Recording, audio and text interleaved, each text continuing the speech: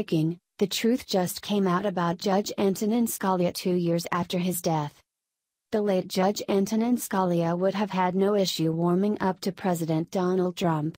He probably would have enjoyed watching the election and newfound leadership of our great nation being pulled out of the dark Barack Hussein Obama era. Many people in the mainstream liberal media and the government insist on attacking President Trump on a daily basis only because he calls it like it is, and some people have a politically correct problem with that. The late Justice's close personal friend Bryan Garner is publishing a new book and claims Judge Antonin Scalia had revealed his personal thoughts on then presidential candidate Donald Trump.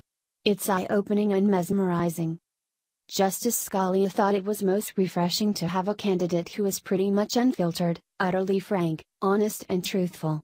These are the same reasons that Americans fell in love with Trump and elected him as our president in 2016. Hillary was close, but Trump's votes determine the outcome, and here we are, a great leader. Garner is a respected legal dictionary editor who spent 2 weeks in January of 2016 traveling with Justice Scalia through several Asian countries. The two spent some time together. By this new revelation, we can safely guess that Justice Scalia wouldn't be one of those uppity up-hacks in the elite political circles who think we the people care, or even bother to listen, to what they think or feel about our president. He wouldn't be adding to the chorus of those attacking our president on a daily basis only because he is stopping the business-as-usual gravy train and swamp creatures which have ruined our once great nation to the point where people were race-shamed into voting for a charlatan like former President Barack Hussein Obama. A man who never even ran a lemonade stand and who had obvious heavy anti-American biases. CNN reports. When my husband called and told me the news that Supreme Court Justice Antonin Scalia had died, the first question that came out of my mouth was, "Where?" "Texas," he said. "Oh no. Judy Malinek." Judy Malinek. That reply did not surprise him. Conspiracy theories surround Scalia's death. Conspiracy theories surround Scalia's death. 229. I have been called to testify as a forensic pathology expert in many legal cases in Texas. I know about the laws that govern death investigation in that state. Close dialogue. Receive for Reed Zacaria's global analysis, including insights and must-reads of world news. Email address. Activate for Reed's briefing. By subscribing you agree to our privacy policy. It came as no surprise to me that Justice Scalia, found cold and pulseless in bed with a pillow over his head, was declared dead of natural causes without an autopsy being performed. I was not shocked to hear that a county justice of the peace agreed to issue the death certificate without visiting the death scene or seeing the body for herself. When President John F. Kennedy was shot and killed in Dallas on November 22, 1963, the local medical examiner, a trained and experienced forensic pathologist, wanted to perform an autopsy. He was thwarted by the Secret Service, which followed the wishes of the president's widow and flew the body out of state for an autopsy at a naval facility. Even the Warren Commission report and thoroughgoing congressional hearings never put to rest the speculation that still surrounds John F. Kennedy's death, and that death was indisputably a homicide, with an autopsy. Scalia's unexamined death will add to the conspiracy theory industrial complex. It didn't need to be so, especially since Scalia's pre-existing medical conditions make it likely that his death was a natural one. Why is it that in a nation with the best medical technology in the world, we are still allowing a law enforcement official and a judge on the end of a telephone line to declare someone dead and pronounce the manner of death as national without an autopsy? Autopsy is Greek for see for yourself. It is the one and only scientific method for definitively determining the cause and manner of death. Even if this decedent weren't a controversial and powerful national figure, he should have had an autopsy. Why? Because whenever someone is dead in bed at a private residence with a pillow over his head, there is the possibility that the death was not a natural one. Scalia had underlying medical conditions, but he did not have a known terminal illness. He was not expected to die at any moment. His demise was, by definition, a sudden and unexpected death, And those are the types of deaths that fall under a coroner or medical examiner's jurisdiction.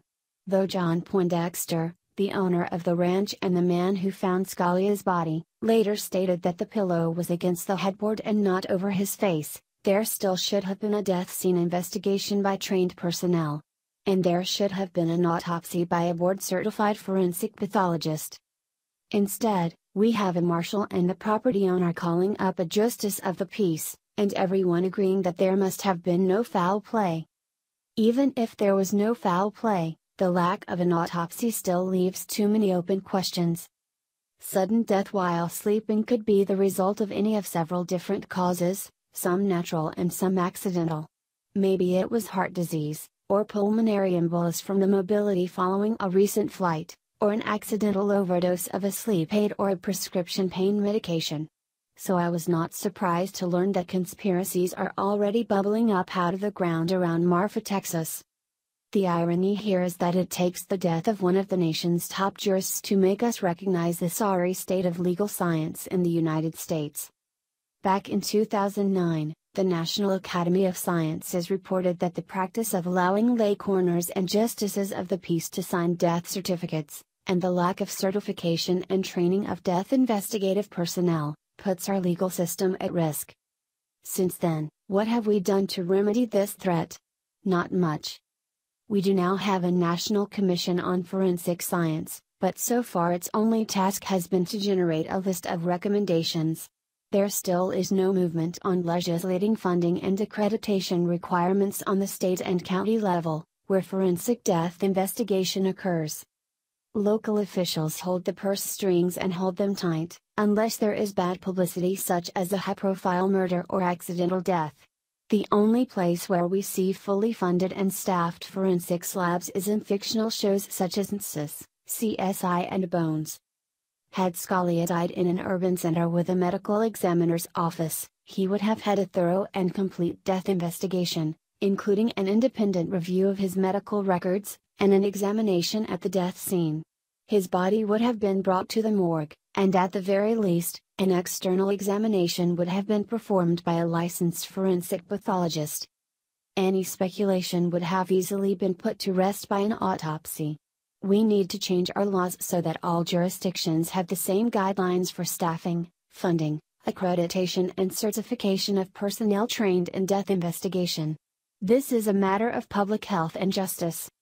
In 2011, Postmortem, a PBS, Frontline documentary series, exposed the deficiencies in our nation's county-based system and highlighted the wide disparities in the quality of forensic death investigation depending on which side of an administrative border the dead body happens to be lying.